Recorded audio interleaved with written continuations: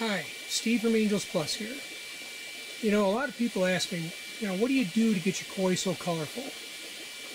I've been trying to get my koi so that they color up like yours, and I just can't do it. And my answer is usually, keep them as stress-free as possible, give them the best water quality, feed them properly, make sure they look good. If their body and their fins don't look perfect, you're going to have a hard time making their color look perfect. So you got to work on everything.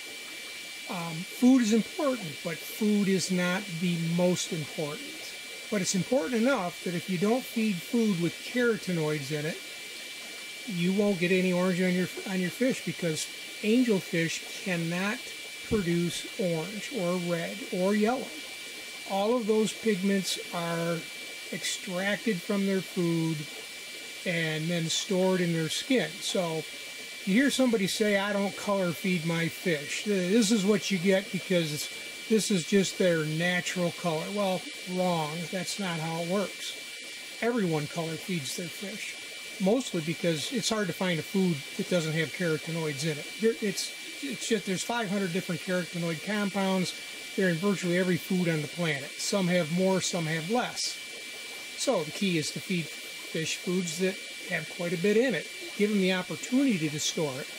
As long as they genetically have the ability to store it and you take excellent care of them, they will store it. So it's just a matter of doing everything right.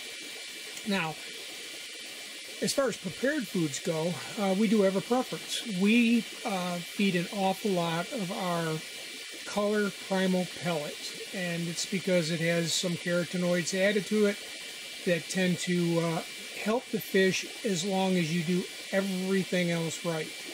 They'll store that and they'll reach their potential.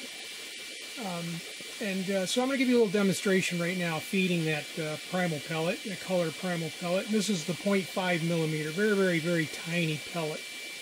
Let's sprinkle a little bit here in the tank. They kind of anticipate me coming. And as you can see, they have a very vigorous feeding response. They go after it really, very readily. It doesn't take any coercion to get them to eat this pellet. And it's not a crumble, so it's there isn't really any fines in it. It's a nice extruded pellet, very clean. And as you can see, they're going nuts over it. As long as you don't overfeed. Overfeeding is always bad. And it's not the only food we give them. We like giving them variety, but I would say this is the primary food that we like to give our koi. They'll get a color flake too now and then. We'll even give them some frozen brine shrimp. But I'd say 90% of their diet is a manufactured food, of a dry food of some sort. So anyway, this is what we recommend. Hope this helps. Good luck with your fish.